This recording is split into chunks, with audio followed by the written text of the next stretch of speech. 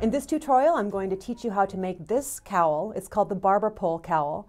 And if you'd like to get your free copy of the pattern to follow along, you can click here on screen to go to my website where you can download the pattern, or I'll give you a link in the video description field just below the video.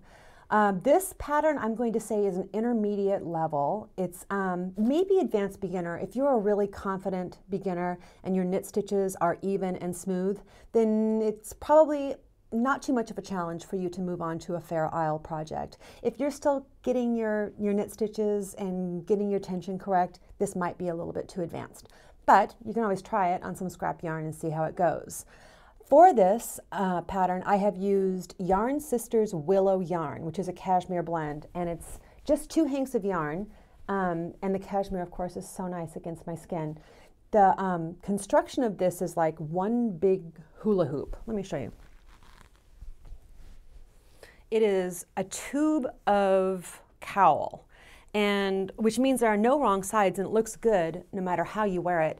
It is Fair Isle, which means it's double thick from the Fair Isle, and then it's knit in the round, and it's double thick that way too. So there are, like I said, no wrong sides. And of course, in the cashmere yarn, it is really very nice. One note on yarn substitution: if you choose to use a yarn that is not the yarn that I used, I'm going to really recommend that you stick with an animal fiber yarn. If you use a cellulose yarn like a cotton or a linen or an acrylic yarn, if you have any tension issues, those yarns will not be very forgiving when you go to block.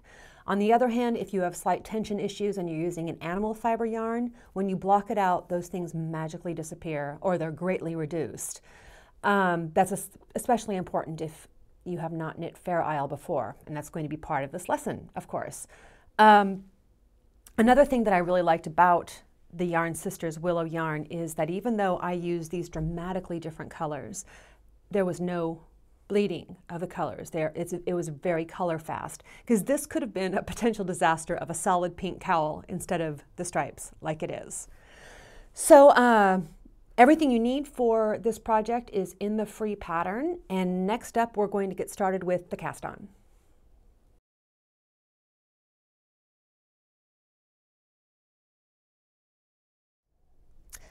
Okay, once you get your supplies together and your free pattern, you're ready to get started on this cowl. And yeah, if you have never done Fair Isle before, this is definitely a good introduction to it, and you will be a pro by the time you knit this whole thing.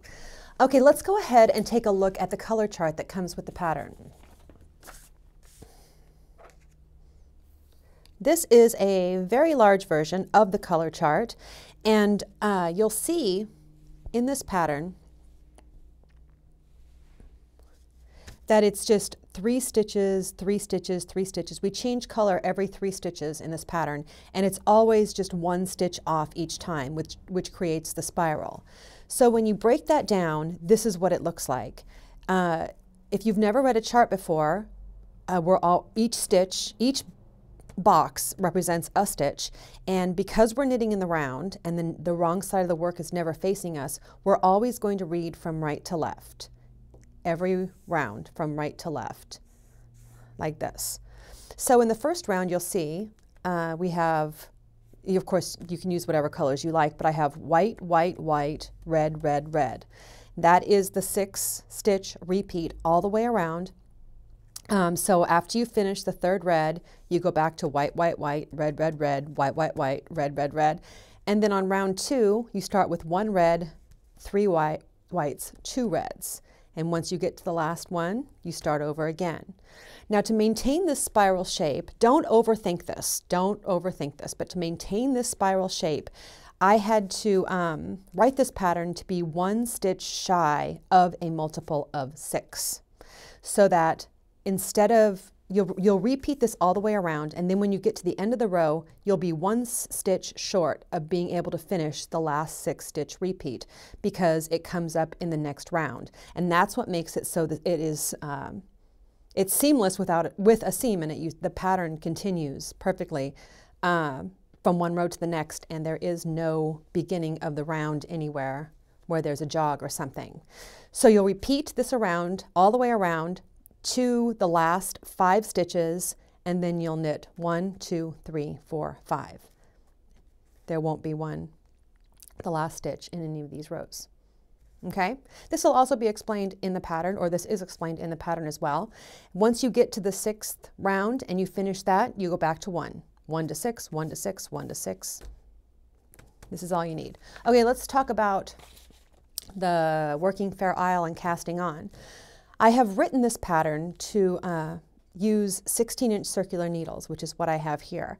And I am using much bulkier yarn, much bigger needles than the pattern calls for, and that's so that you can easily see what I'm doing. If you are comfortable with the magic loop method of knitting, where you use a much longer circular cord and have extra cord sticking out, you're welcome to do that. You can also do this pattern on double pointed needles if you like. I find Fair Isle to be kind of cumbersome on double pointed needles. It is easier with 16-inch circulars because you never have a break from one needle to the next. But it does work on with magic loop or double pointed needles. For the 16-inch circulars, there are enough stitches to just fit around on the 16-inch circular. I think we're casting on 71 stitches. And the first round, the cast on round, will be snug. You're going to have to stretch those stitches. It'll loosen up after the first couple of rounds, but I know that's something people email me about all the time. My stitches don't fit around on the circular needles. And I'm like, well, knit around and then get back to me. It'll loosen up, it'll get better. But the fact that things are kind of stretched around is actually helpful because it'll help you keep looser floats on the back of your work. Okay, let's pull the chart back into it. I'm on round 1. I have cast on in one solid color. There's no reason to cast on using both colors because this cast on round is going to be eaten up in the seam. No one's ever going to see this solid round. So we're going to call this color A. It's white on the chart, it's blue here. I put a marker here on the needle. I have my working yarn over here on the right side. I'm going to knit 3 stitches with my first color. And you see there, I didn't do anything fancy when I joined in the round. I just start knitting, and that is fine. Now I need to do 3 stitches in my second color. So I'll pull that color in, and this is how I like to do this. I put my needle into the next stitch, grab my next color of yarn, folding it over, leaving about a 6-inch tail, looping that around the needle, pulling it through. Then the next stitch you drop the tail. Nothing fancy, really just start knitting with it. Okay, so I finished the first part of the color chart, 3 in one color, 3 in the next color. I'm ready to go back and knit 3 in the first color. And this is how I like to do it. I put my needle in, I stretch the stitches on the right needle so that this working yarn has a long way to go to knit that stitch. That's how you keep a nice loose float on the back of the work. It's only necessary for the first stitch. Okay, now I'm ready to go back to the purple color. I put my needle in, I stretch the stitches on the right needle to give this a long way to travel. 1, 2, 3. See, I automatically do that. I stretch the stitches on the right needle. I did it before I remembered that I was going to say that I was doing it, if that makes sense. Stretch, grab,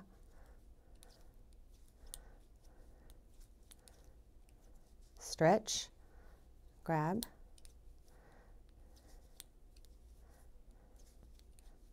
okay, that's the idea. It might take you a while to get some practice with doing that, but you'll get it. And even if you're kind of clunky at doing it, by the end of this cowl, you will be a pro. Let's talk about color dominance. I didn't used to believe in Fair Isle color dominance, but it does make a difference. I worked on one project where it actually made kind of a massive difference. You want to always keep one color running across the top and the other color running across the bottom. And to help me remember what I'm doing, I always keep the lighter color on top. that's going to be the dominant color. And it's also helpful in the work because the dominant color is going to be more prominent in the work. I mean, the darker color is going to be more prominent in the work. So you might as well make it the lighter color. So when I'm knitting Fair Isle, I make sure the lighter color is always on top.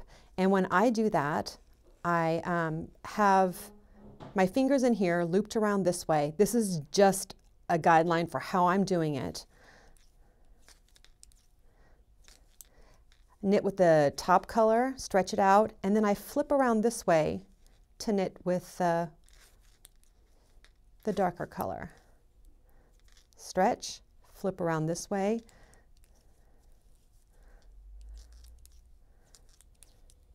Stretch, flip around this way. Okay, and I know there's going to be more questions about exactly how I'm holding on to this. I have my first two fingers between the two strands of yarn, and then I'm just kind of making a fist out of the rest of the yarn this way.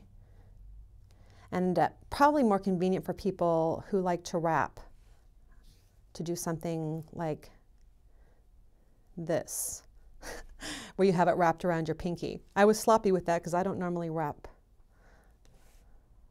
Okay.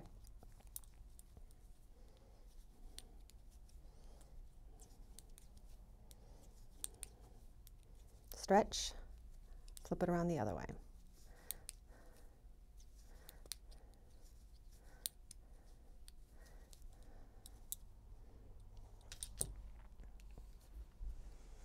You will follow the pattern and continue that for the number of inches the pattern tells you to. One last note, if you are finding that your stitches really aren't stretching around the 16-inch circular needles, it's entirely possible that your gauge is off. Check the number of stitches you're getting per inch, and if you if your gauge is too tight, you need to go up a needle size, at least one. You can always go up a needle size anyway if you want things to be a little bit looser on the needle. Your yarn amounts might be a bit different if you do, but probably not by much. Next up, we are going to talk about seaming one end to the other to make the hula hoop.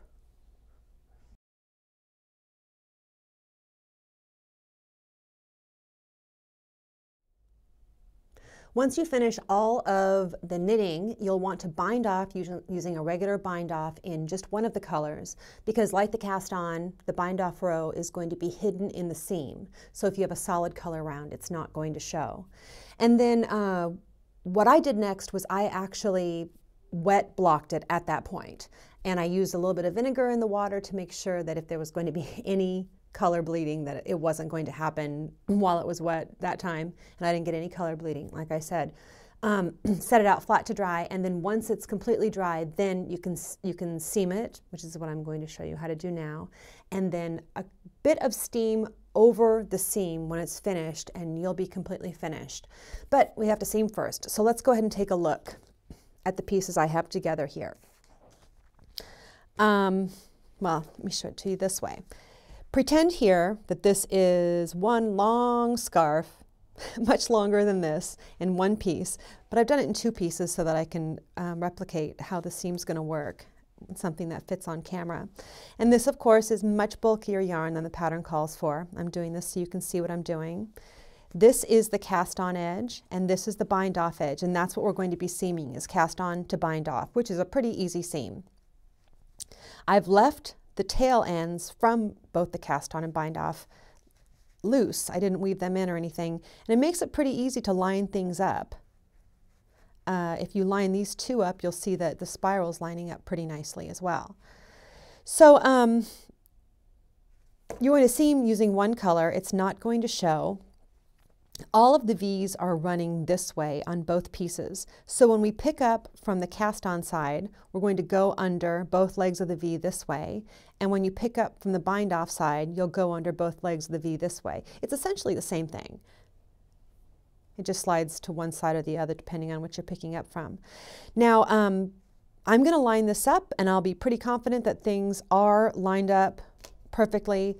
But don't get too hung up on this. If you are one spiral off like this, a little bit of twist in this scarf might even make it very cool. I'm curious to see how it looks if someone were to seam a Mobius into it, or to put a double twist or a full twist into it. I don't think you can mess it up. So to start seaming, well, let's take a close look at this. For the cast on row in one color, you'll see that you have a row of V's that are in one color because the cast on that we use, the long tail cast on, actually works a row of knitting. In the bind off, we don't have that. The colors are reaching straight up to the bind off row, and it's only the bind off, the V's running this way, that are in a solid color. So to make this look as neat as possible without anything, without the solid row showing, we want to skip the first round here and go into the colored round here. So the Fair Isle round. So the solid round you want to skip, you want to start with the Fair Isle round because you don't want this solid color to show. Let me say that a little bit. Well, let me demonstrate that. So I'm going to line these up. I am going to go under both legs of the first purple stitch that I see here. It doesn't really matter where you start, as long as you start with these two things pretty lined up. These two things meaning these two tails. So I went under both legs of this first purple V. I went under a second time. I'm going to jump over to this side and go under both legs of the purple V over here. Okay, now we're attached. I go under both legs of the second purple V. Go under both legs of the second purple V. Both legs of the third purple V. Both legs of the third purple V. Okay, I haven't tightened this up yet for a couple of reasons, and I'll show you in a moment. Now we're in the gray. Now staying in the same row of stitches, don't jump down to the gray that's closer to the cast on edge. Go under both legs of the first gray stitch. Under both legs of the first gray stitch. Second gray stitch. Second gray stitch. Third one. Whoops, I almost went into the cast on row. Okay, now I've done a complete pattern repeat, 3 and 3, and it's loose, it looks pretty good. I'm going to tighten it up. And the reason I left it loose to this point is because it's easy to see where you last came out of if you leave it loose. And I also just really like this magic moment.